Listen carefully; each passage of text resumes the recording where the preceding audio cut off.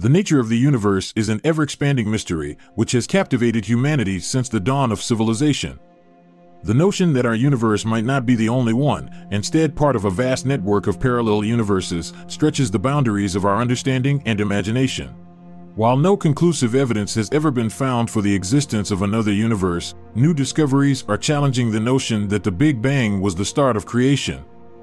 And as technology improves, more and more evidence for alternate dimensions, and perhaps even alternate cosmos, will be found. Such signs might exist in the cosmic microwave background, a pivotal piece of evidence in the study of the early universe. Discovered in 1964, the CMB is the afterglow of the Big Bang, offering a snapshot of the universe when it was just 380,000 years old.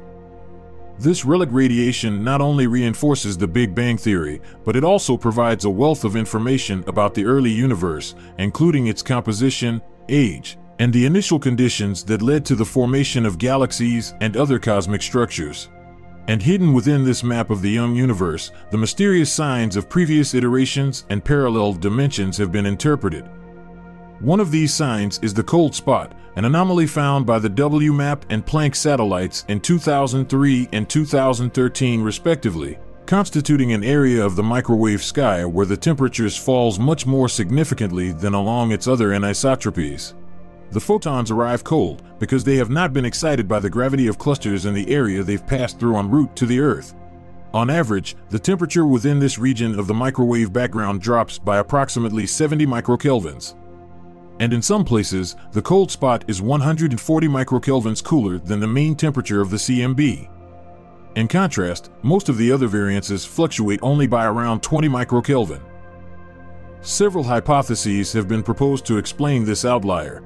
In 2007, Laura Mersini-Houghton proposed that this cold spot is a bruise from where our universe was connected to a parallel universe at the moment of the Big Bang by quantum entanglement, before being separated by cosmic inflation.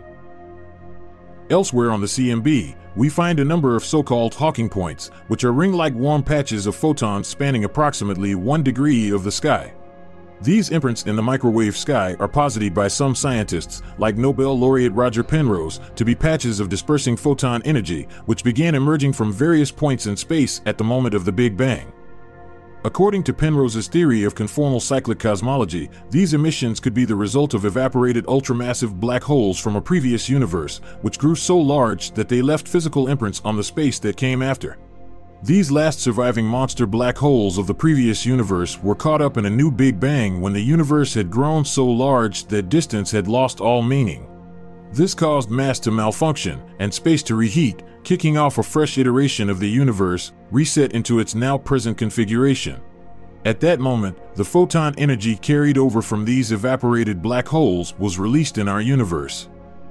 And if that's the case, such emissions would have spanned approximately 1 degree of the microwave sky by the time the CMB was created, and that is what we see in these Hawking points today. Whether it's a parallel universe or a cyclical universe, the CMB seems to be dotted with indications that our cosmos might not be alone, but part of a wider plane of existence. As observatories like the James Webb Telescope and the Nancy Grace Roman Telescope continue to probe deep space, they will search for signs that the Big Bang wasn't actually the beginning of time as we once thought. But until then, the multiverse and oscillatory universe models are wildly speculative, treading the boundary of possibility because they are so popular in arts and entertainment. Thanks for watching the Space Shack. If you enjoyed this video, please subscribe to help our channel grow.